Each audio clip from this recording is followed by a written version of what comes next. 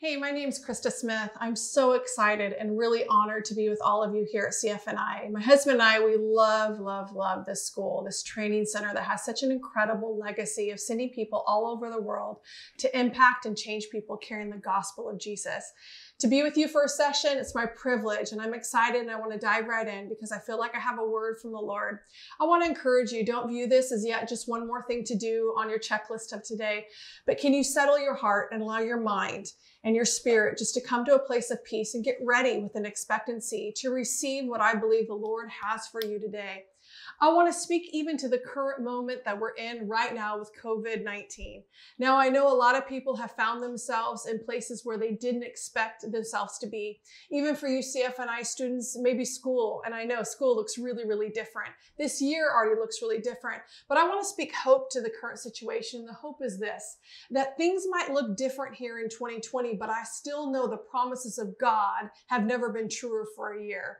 We've had so many prophetic years words that this is a year of breakthrough. This is a year of delayed promises coming to pass.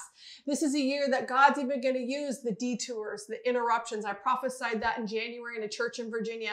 I didn't even know fully what I was prophesying, but I heard the Lord say, this year is not about keeping your schedule. It's about getting into alignment with His presence. Friends, can I invite you to come into agreement and alignment with what God is releasing, even through these online courses, this classes, this time together. I know you've been in a detour. I have been too. I know you've been interrupted. I've been interrupted too. But I believe that when we use the interruptions that at times come to our doorstep of life, that when we come into a place of peace and rest and we wait on what God has for us in this time, I believe we can go to a deeper place of the presence of God and in our walk with Him. I want to invite you in the time that I have, these short time that I have with you today, we're going to go in the presence of God. And so even right now, put the to-do list aside and let's get focused on the awareness that Jesus is in our midst. And friends, when Jesus is in our midst, He is going to speak to us and He's going to encounter you. Some of you need some hope today. Some of you need to be reminded that God's words are still going to come to pass this year. You had some expectations, some things in your heart that you knew God was releasing over you for this year in 2020. I want you to know we are only 4 months deep into this year. We still have 8 months left. God's word is still going to come to pass. All those prophetic words, all the things that the Lord whispered into your heart coming into 2020, they're still going to happen.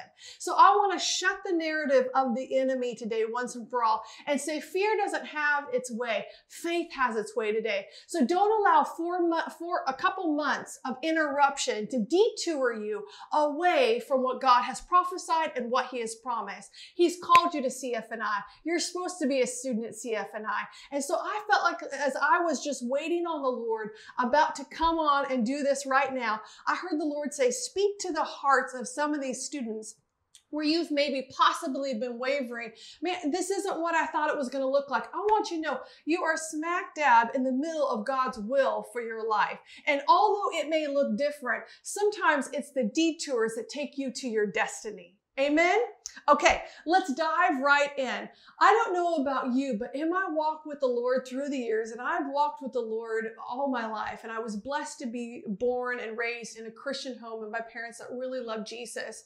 One thing I often experienced in my walk with God was the struggle between convenience versus being obedient. Now, what do I mean by that? I'm going to tell you a story that I think actually captures this principle and this truth so well. I was a director of a school of ministry in Las Vegas, Nevada, and we had an annual prophetic conference every year and a Holy Spirit conference, and there were thousands of people that would come, and it was a perfect opportunity to promote the school of ministry and use it as a recruiting opportunity to invite people to come and get trained and released for the call of God in their life. And so I wanted my promotion table to be done really well. I wanted my, it to look good, aesthetically pleasing, so to speak. So I was going to places like Michael and Target and whatnot. And I'm in like task mode. Have you ever been there where you're not in a spiritual state? You're just, even though your spirit never goes to sleep and God's always speaking, it was like my mind was just on the task at hand. My mind was just making a great promotion table. So I go to Target and I'm looking around and I'm not finding what I want. I notice the time and the time's kind of getting away from me and I realize I'm going to be late and I still haven't, found things for my table. So I'm in a hurry and I run out of Target. I'm running to my car and over on the right-hand side, I hear this voice calling out to me saying, ma'am, ma'am. And I'm like, is someone talking to me? And I realized there is a young man about 19 to 20 years old, and he's running across the parking lot to me. And I say, are you talking to me? And he says, I am. And he says, ma'am, I'm sorry to bother you, but I am starving. Will you please get me a meal? And instantly my heart is like, oh, Jesus, I love this. You know, I'm excited this young man has sought me out in a public parking lot. And I look in the parking lot and there's Baja Fresh and it's across the way. And I look to the young man, I said, well, what do you like? And he says to me, I'll eat anything. I'll eat anything. And I think, well, my goodness, well, then you'll like Baja Fresh. It's like a fast food Mexican restaurant. So I point to it and I said, how about you walk over there? I'll meet you over there. I'll drive my car. And he said, great. And I said, I'm happy to get you a meal. We're standing in line and I tell him, of course, order whatever you want. And I ask him his name. His name is Kyle. I said, Kyle, I want you to order whatever you want. But as we're waiting, can I hear your story? How did you end up in this situation where you are starving and you don't have a meal? And he began to kind of share his story. He's dealing with addiction. He got kicked out of his house. He has some life-controlling issues that were happening. And rather than get caught up in a narrative that unfortunately I've heard many times pastoring in years in major cities around the U.S., that narrative of addiction, the narrative of loss. Rather than check out, I felt like the Lord said, stay connected with the heart of the son in front of you. And the kid that is broken, lost, and hurting and wanting to be taken care of. Christa, show him Jesus today. And so here's this young man, and I'm just listening. I'm listening to his story. And as I'm listening to this story, I just hear the Lord begin to share with me what to speak to him. And as we get up to the counter and he's about to order, I realize I'm going to share what's on my heart for him after we order. And as soon as he gets up there, remember, I've told him, order whatever you want. And so he gets up to the counter and here's this 19 to 20-year-old kid. And he's like, I'll take 2 tacos and a water. And I'm like, okay, you know, you're in college, you're a CFNI student. I mean, college students are always hungry, right? So I know 2 tacos are not going to fill up a 19 to 20-year-old guy. Like, no way. So I go, no. I said, no, I told you to get whatever you want. So order like whatever, literally order whatever you want. I was like, order the steak fajitas, like whatever would make you happy. And I was like, do you like steak fajitas? And he's like, I like steak fajitas. So I was like, get the steak fajitas, get the chip and guacamole, like get the brownie at the counter, like get the grande vintage drink. I know we're not Starbucks, but I speak Starbucks, right? So I'm like, get the big drink, you know? And so I told this young man, you know, get whatever you want. So he kind of looked at me and he's like, okay, so he got the chips and the guac and he got the brownie, he got the big drink, he got the steak fajitas. And I'm like, eat up, right? Because there is a spiritual moment happening in the natural that I knew God wanted to show this young man, Kyle, that he was just hoping for some water and a taco, but he's about to have a steak fajito, chips and guac, brownie, grande drink kind of moment in the spirit. Because when we show up to be used by God, everything shifts and changes in one moment. So because we're at Baja Fresh and fajitas take a little longer to be cooked, I had about 10-15 minutes with this kid and I said, hey Kyle, can I share with you my story? And I said, I know you wanted a physical meal, but I actually want to give you that. And I'm honored to do that. I actually love to give meals to people that are hungry. But more importantly than a physical meal, I want to tell you about my best friend, Jesus, who set me free, who delivered me, who encountered me and changed and marked my life forever. And he said to me, Christa, I've tried the Jesus thing. And I said, well, Kyle, I think we can both agree what you're currently doing in your life isn't working or you wouldn't be in the situation you're in. And he couldn't argue with me. And he said, okay. And so after I shared my testimony and my story, I said, would you like to give your life to Jesus? Would you like to try it again? Because I think this is a divine appointment. I don't think you asked me, of all people in the Target parking lot, for a meal by accident. I think God set this up because he's been pursuing you and it's time to stop running. He grabbed my hands. We prayed the sinner's prayer. He got a steak fajitos. I got him connected to some resources for his life. I went to my car and I praised God for a divine encounter and a divine appointment. Well, then I go back into task mode. Remember, I'm doing the whole promotion table for the School of Ministry. So I drive about 10 minutes away and I go to Michael's and I'm back in task mode. I'm excited about what just happened, but I still got some things to do. I look through Michael's. I can't find anything again. I'm running late to a meeting. And I run out and all of a sudden I hear a voice again off to my right-hand side.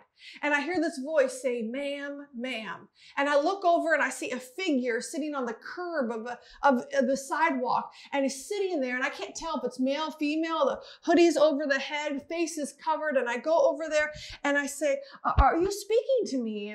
And again, this young man then looks up at me. He's 19 to 20 years old. And he says, ma'am, I'm so hungry. I'm starving. Can you get me a meal? And I said, well, I am so glad that you asked me, of all people, to get you a meal, because I asked Jesus to bring people into my path that are hungry. So I would love to get you some food.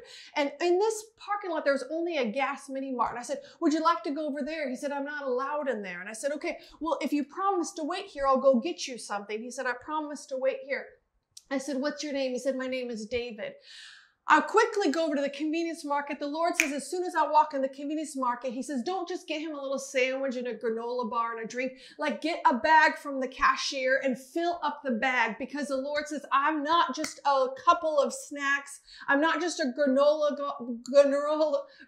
bar kind of God. I'm not a 2-taco God. He says, I'm going to fill the bag up. I'm a more than enough God. I'm going to come in a place where they're expecting just a little, and I'm going to bring them a lot, because I'm a God that lavishes.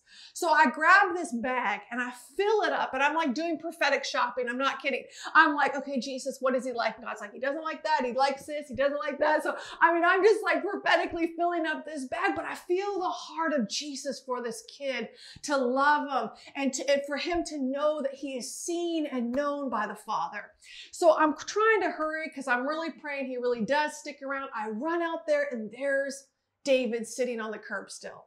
I go sit by David. I said, David, what's going on? I said, how did you end up here today? What happened? And he began to share his story of addiction and struggles. And he too was kicked out of his home. And I'm realizing, friends, that in a 15-minute span, maybe 20-minute span, I'm having an identical conversation with two young men, 19 to 20 years old, homeless, addicted, starving. And they've asked me for a meal. Both of them told me, when I asked them what do they want to eat, they both said they would eat anything. And I'm sitting here like I was sitting with Kyle. I'm sitting with David. And I'm looking at the face of David and I'm asking him what his story is. And as he shares his story, I say, can I share with you my story? He says, yes. And I begin to share with him my story about how I encountered Jesus, how he marked me, delivered me, set me free. And I've been changed ever since because of who Jesus is in my life. And I found David listening to this. And I said, I think it's time that you encounter the Jesus I'm talking about. And he says, well, Christa, I've tried Jesus before and it didn't work for me. He said the same thing Kyle said.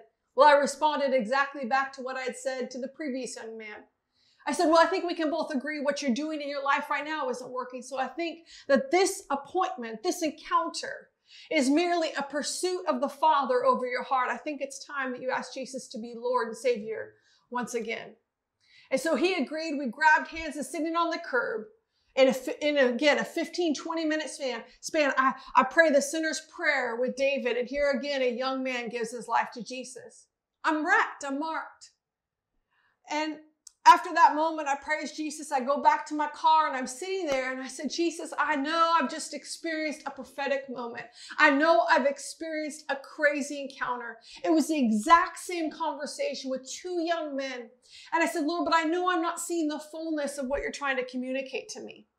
And in that moment, I heard the Lord say, I just showed you the appetite of a generation that is starving for an encounter. They will eat anything that is given to them because they are so hungry. He says, but I'm looking for my disciples. I'm looking for my followers that will feed a generation that is starving. They'll eat anything, but I want to bring them my truth. I want to bring them the bread of life. He says, will you be one that brings a generation the truth and the gospel of Jesus?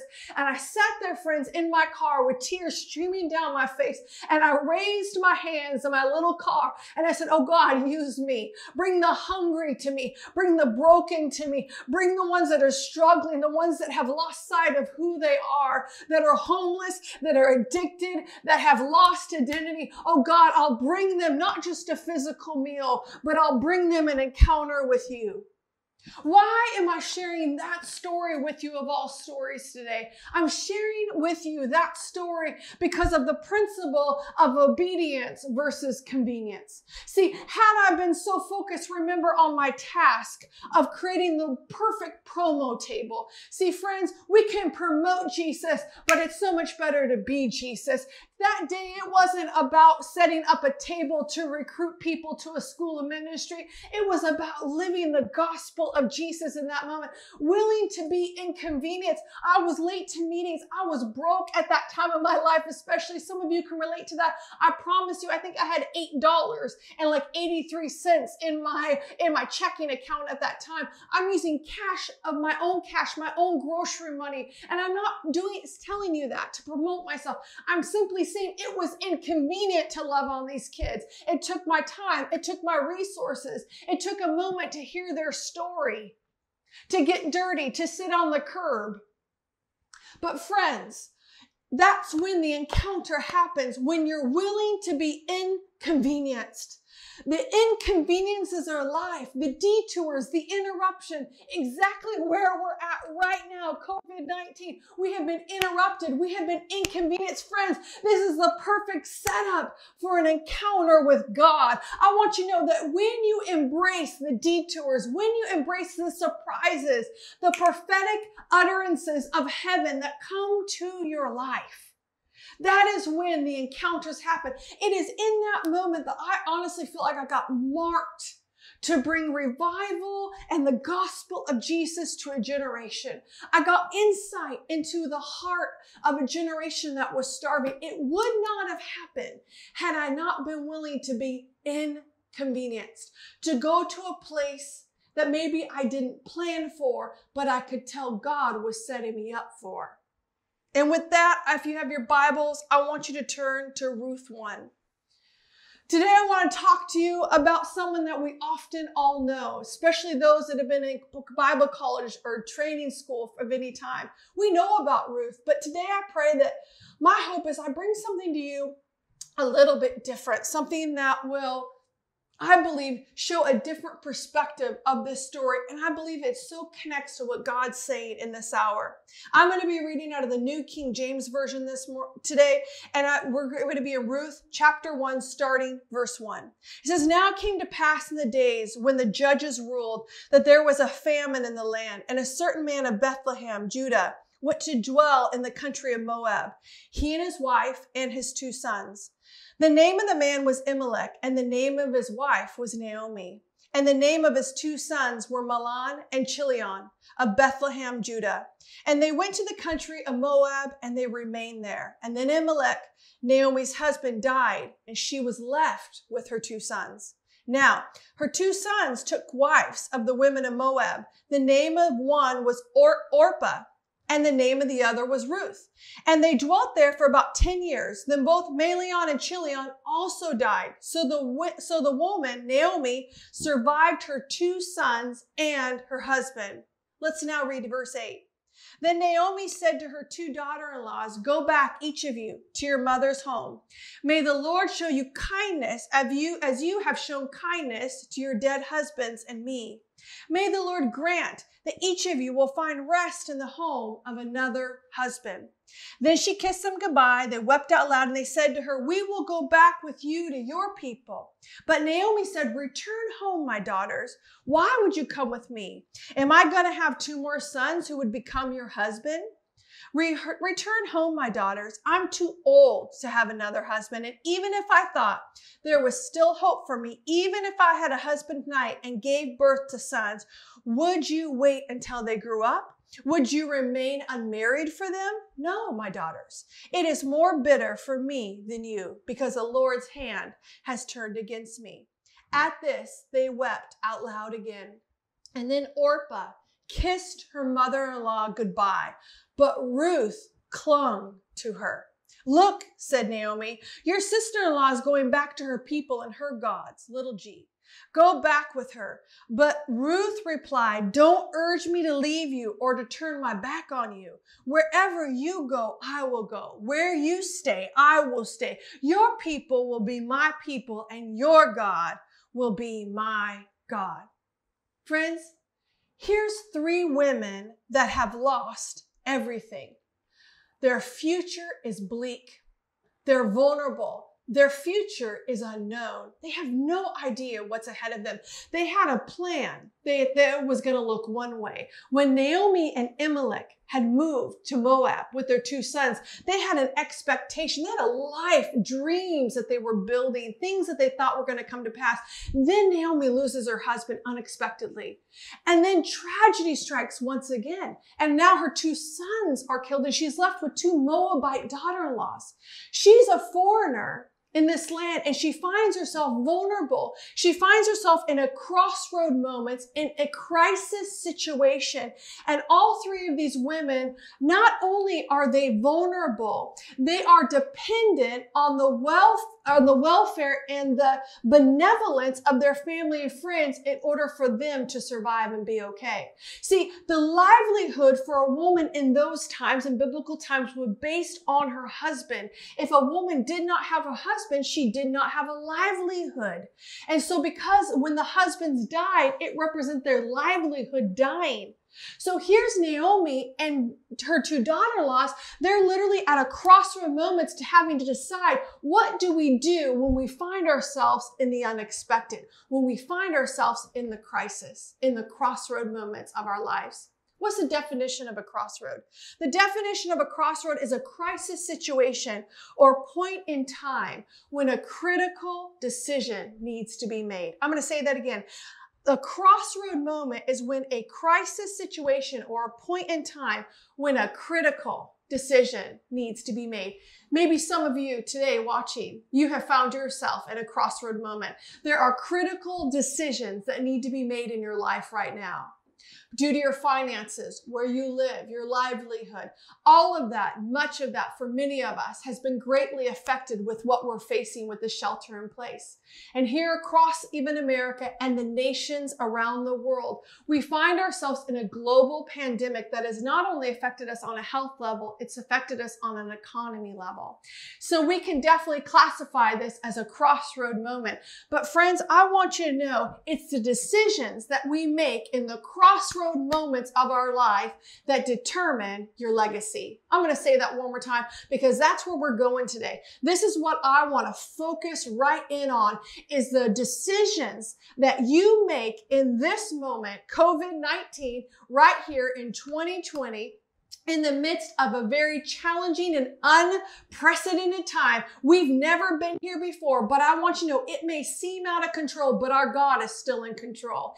And the decisions that you make in this moment, in these months, in these days, in these weeks will determine your legacy. It is so important that you understand the significance of the posture and the response in the time of the crossroad moments. See, I want to focus in. We're talking about Naomi, of course, because it's her husband and her sons that have died.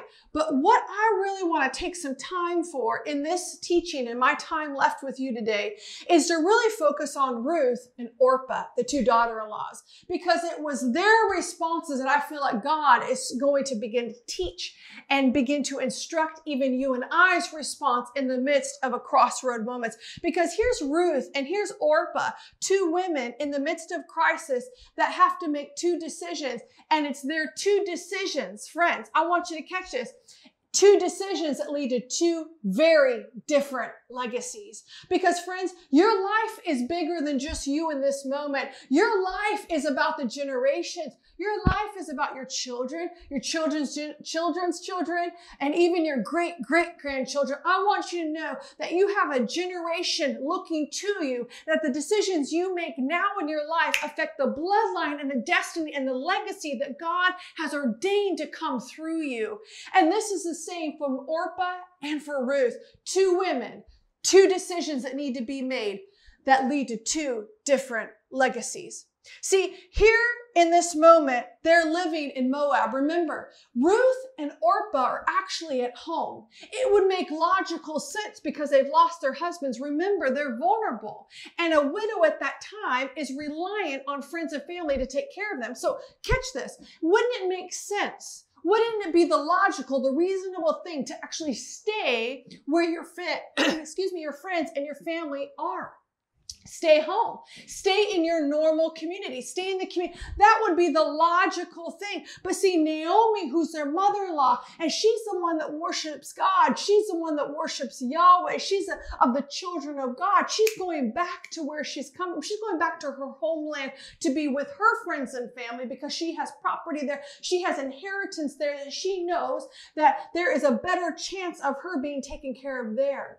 So here these two young women at the beginning of their lives, they still have an opportunity possibly to get married, but they don't know.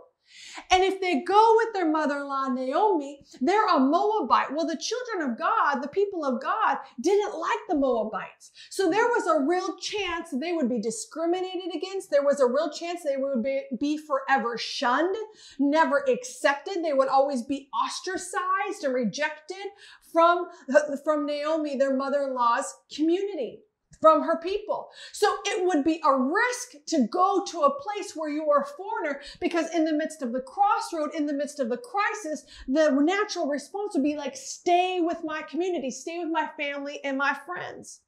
Well, Naomi certainly thought they should stay back, but here's what you have to understand. Both Ruth and Orpah are Moabites, which means they worshiped false gods. They had a culture of worship that was sexually deviant and perverted. They did sexual acts and horrible things that I don't necessarily need to get into today, but I want you to understand these were people that opposed God and Yahweh. So they were not covenantal people. They were actually people that lived out of rebellion, not out of place of obedience and covenant. And so here these women actually have a choice of faith to make. They have a choice to decide who's going to be their Lord. They're making a legacy decision more than they even understand and recognize, because by following Naomi, they were choosing to be a part of the people of God. If they stayed in Moab and continued in their current culture that was familiar to them, they would be a part of a culture that was anti-God and worshiping false gods. So why is that so important? Because, friends, because when you're in a crossroad moments, the decisions you make are affecting the legacies that you leave. And here Orpah and here Ruth are at one of the most tragic, most difficult places in their life. They thought their life was full of promise and destiny. They believed they were promised children. Neither of them had children at this time. So all these hopes and dreams and things that they had in their heart, they don't know if they're going to come to pass. And they have a key decision to make in this moment. What's the difference?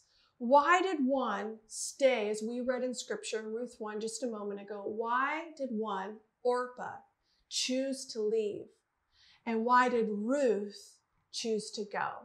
That's the question. And I think when we study these two women, we can get that answer.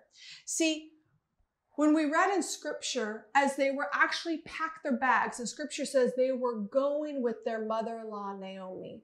What did Naomi begin to do as soon as the journey begun? She began to say, what are you doing? Why are you coming with me? I have nothing to give you.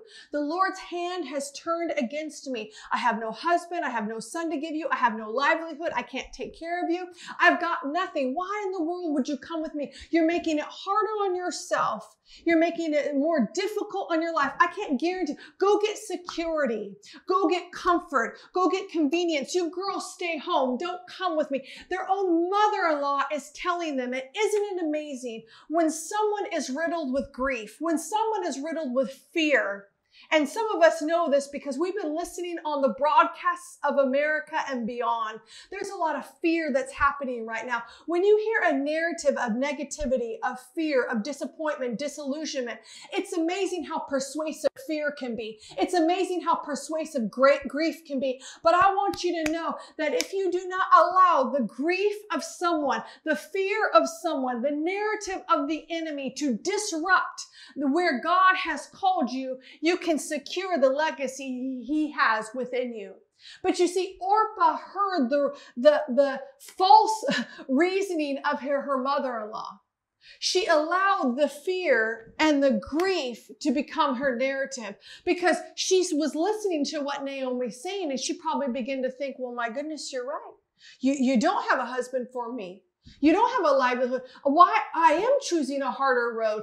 Naomi's narrative of grief and disappointment and even fear began to become Orpah's narrative and then became her truth. She allowed that to be her rationale to stay back. So rather than go with her mother-in-law to the people of God, she thought, you know what, you're right. So what does scripture say Orpah did? It says, Orpah went and kissed Naomi, and then she went back to Moab and stayed with her people.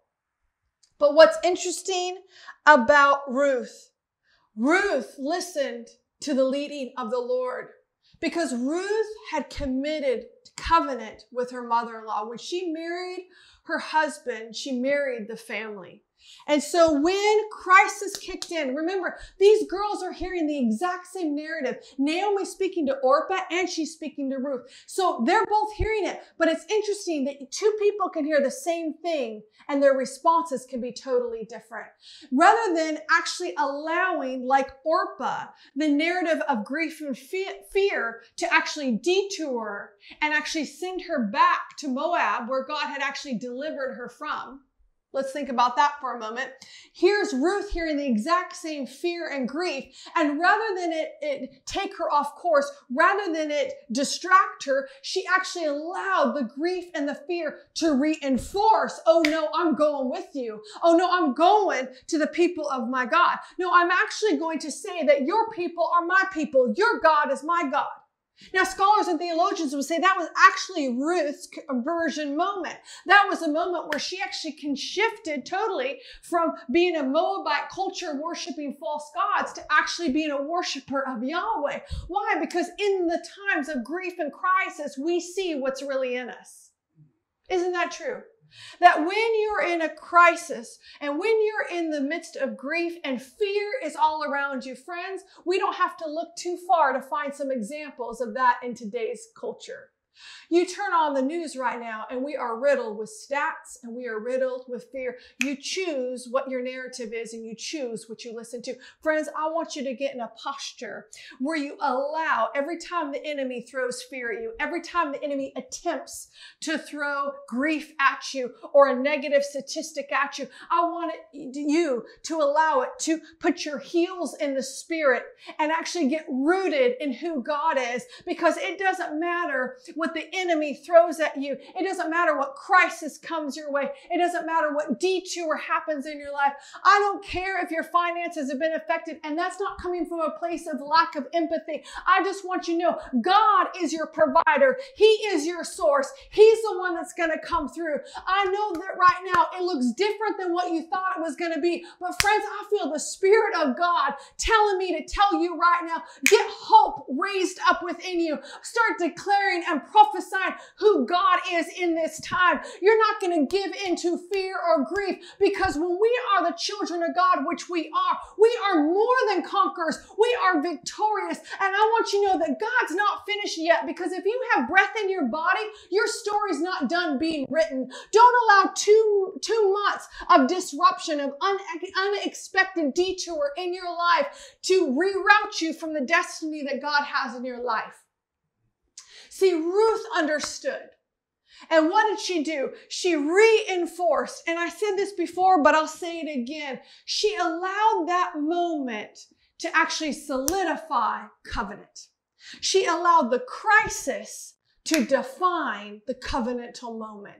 See, Orpah went for convenience. Ruth went for obedience. She was like, you called me to these people. You called me to my mother-in-law. You called me to this family. You called me to be a worshiper of you.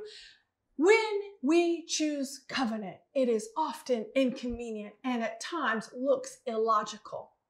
Have you ever had the Lord ask you to do some things that felt illogical? It didn't make sense, but you knew it was God. See, it didn't make sense for Ruth to leave the people that would take care of her. It didn't make sense for her to leave what potentially she already knew some probably other men that gladly would have married her, right?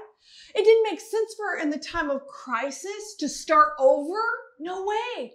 But when God is writing your story, He doesn't do things by human reasoning. He does things because he sees a greater narrative over your life, friends. I want you to know that these 2 months of interruption is merely a blip on your lifetime. God is working a larger story. There's a larger narrative at work in your life right now. Don't lose sight of the bigger picture. The enemy wants you to get really tunnel vision, but God today wants to open up your perception and perspective that he is at work. No matter what the world is saying, God is still in control and he is still at work.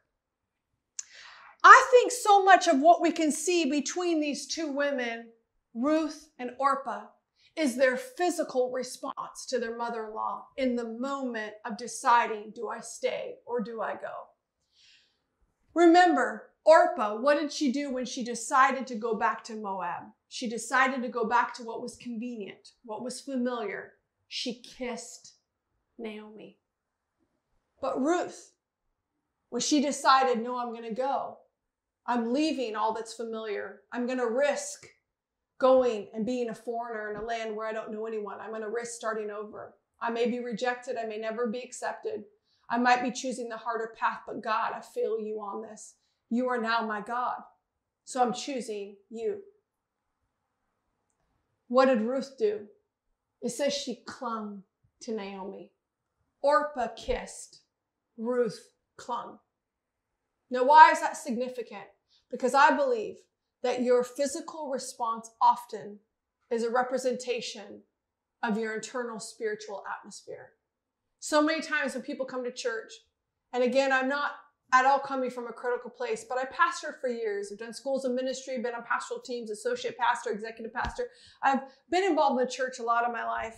And often I would see people where wouldn't raise their hands in pockets, they're not singing, but they're like, hey, I'm in church and I'm worshiping, but they're not opening up their mouth, they're not singing, and there's no expression.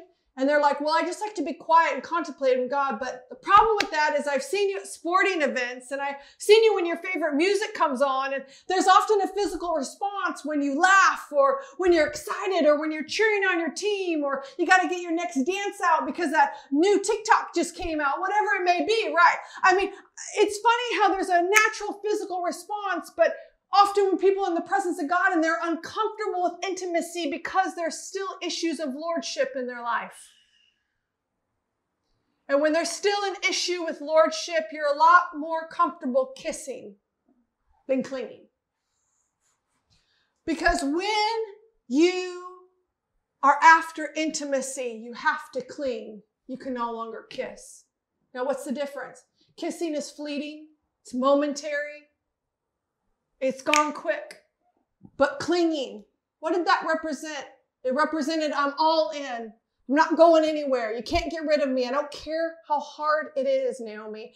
I don't care about the grief. I don't care about the difficulty. I know I don't know these people. This is Ruth talking. I know I don't know these people. I know I might be choosing a harder road, but your God is my God. Your people is my people. Stop telling me to leave. I'm not going anywhere. I'm clinging to you. It's a posture of desperation. It's a posture of being all in. See, in this hour, in this moment, friends, the world doesn't need any kissing Christians. When there's a crisis, when there's a desperate prayer need, oh, Jesus, can you answer my prayer? Can you hear me? Can you come through? I'm scared. I need your peace right now. Kiss. It's momentary. It's fleeting. But I'm talking about being clinging Christians that in the morning hours, in the first fruits of your day, you're on your face, you're in the Word, you're praying, you're saying, God, I can't have my day without you being in the center of my day. I give you my life. I take communion. I come into covenant once again with you. Jesus, you have all of me. I hold nothing back. That's a clinging Christian. That's you, students at CFNI. That's you saying, I'm all in. You chose to come to CFNI because you're a clinging follower of Jesus. See, Orpah kissed, Ruth clung. But I want you to know, it is so important in this hour, whatever you are clinging to is actually what you're going to come into. See, what we cling to is what we come into. Because of what Ruth clung to, she was able to come into the fullness of God in her life. Ruth clung to her covering, Naomi. She clung to covenant. She clung to God. And here's the cool story. And many of you already know this. But here's a cool story about Ruth. Here's the rest of her story. When she goes back with Naomi, she ends up marrying Boaz. He's like the most eligible bachelor. He's like the wealthy, handsome guy that everyone's wanting to marry. And he marries Ruth. And not only that, one of the greatest gifts that Boaz gave Ruth was that he took care of Naomi. So not only did he take care of Ruth, he also took care of the mother-in-law that she loved so dearly, that she chose to stay in covenant with. I love that part of the story because, friends, when we choose God, when we choose covenant like Ruth, not only do we get blessed, our family gets blessed. That's the cool thing about God, is the blessings of God not only fall on your life, they fall on the lives of those around you. And I love that because Naomi was blessed because of the blessing of Ruth's obedience over convenience. See, I love that God then gave Ruth children. Remember, this woman, she wanted to be married. She wanted a family. She wanted the dreams of her heart. And God saw this, what looked like tragedy, what looked like a detour, what looked like an interruption was actually a launching point for her destiny. And so here's Ruth. She gets married to Boaz. She has children. And here's the craziest part of Ruth's story. She has Obed. And then Obed has Jesse. And you know who Jesse's son is? David. Okay, follow me here. Guys, I want you to catch this. Dial into this. Focus on this point because this is so important. Ruth is the great-grandmother of King David. What? Okay, Ruth had Obed. Obed had a son named Jesse. Jesse had King David. Okay, so Ruth is the great-grandmother of King David. So wait, what is the lineage that Jesus comes through? What? Ruth's lineage. What? Here's this Moabite woman who's lost her husband, who chooses covenant, who goes with Naomi to be a foreigner in a land. She has no idea. She thinks she's choosing the harder life, but she says, I'm all in. She clung to covenant. And God, only God can write these crazy stories. In the midst of what looked like an absolute loss and time of devastation was the story that God was writing, that she was going to be grafted into the genealogy of Jesus, the Messiah. What? Here's a Moabite woman who's desperate, lost, and broken. And she has a book written in the Bible that is still discipling us to this day. She's still a mother of the faith. Why? Because of the decision she made in Ruth 1 and the legacy that it released in her life. That's not all, friends. Here's what's really crazy. So God's like, read Ruth's life. I just shared it with you. Powerful, blows my mind. Only God can write these stories. But then God says to me, okay, Christa, research Orpah. What happened to Orpah? Remember, Orpah kissed, went back to Moab.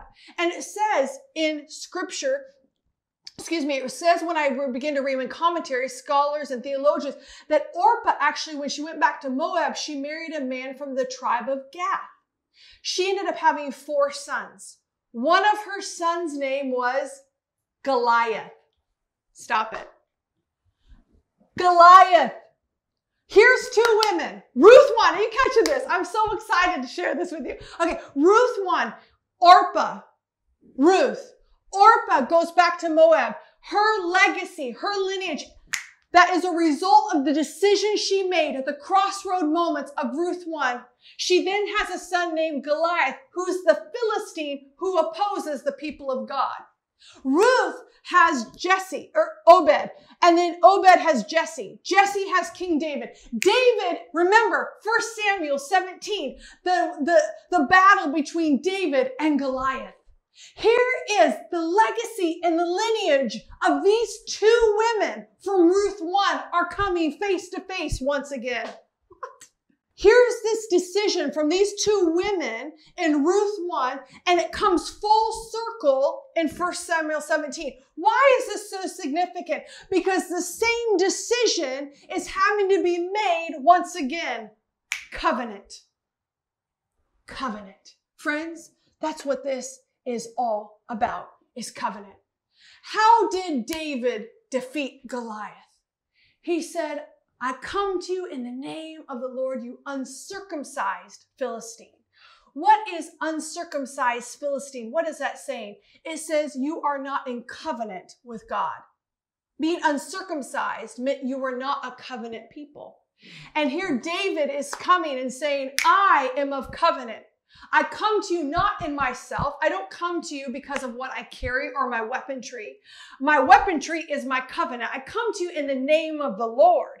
And so David didn't care that this guy was a giant and he was a grown man, an older man. And here's this young, ruddy kid that people are looking at thinking he's arrogant. He was actually called arrogant by his brother for even thinking he could defeat Goliath. But see, David wasn't arrogant. He was a child of covenant. Ooh, and when people don't understand covenant, they might think you are too faith-filled or too radical or too extreme. But friends, when you are covenant people, it doesn't matter what battle you are facing. It doesn't matter how big the Goliaths are of your life. It doesn't matter what MSNBC or Fox News or CNN. It doesn't matter what people are saying. I want you to know that God defeats every Goliath, not because of who we are, but because who he is in us. And see, David understood he was a covenant people, and he understood that because his great-grandmother Ruth modeled it. That it wasn't about convenience, it was always about obedience and covenant. Because when you are a covenant kid, you always choose obedience. What does David's name mean? David's name means beloved friend. See, Ruth had chosen to become covenant, therefore she's a friend of God. When we ask Jesus Christ to be our Lord and Savior, he's the lordship of our life, we have the honor and privilege to be his friend. But Goliath's name actually means without cover. See, when Orpah walked away from Naomi in Ruth 1, she chose to leave her covering. She chose to be with people that were not in covenant.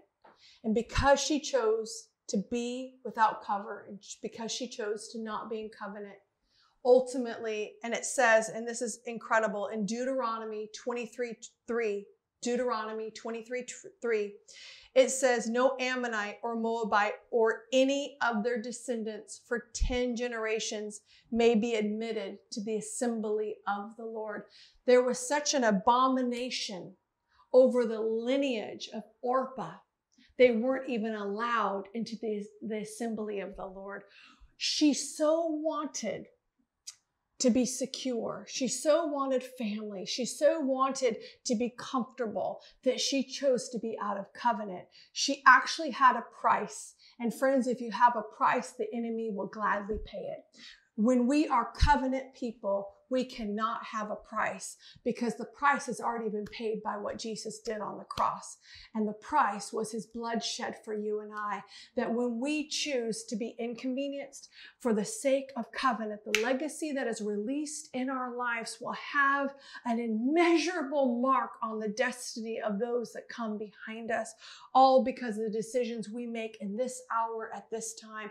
Do not underestimate the significance of your posture in this hour at this time.